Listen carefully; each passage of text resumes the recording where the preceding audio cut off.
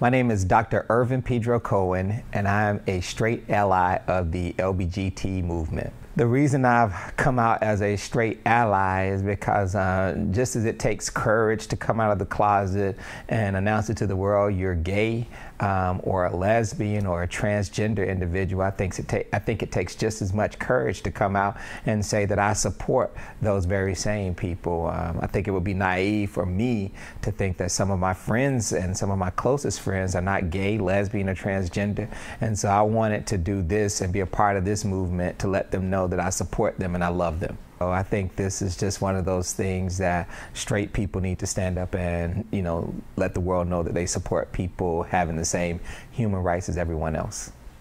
Everyone has the right to exist.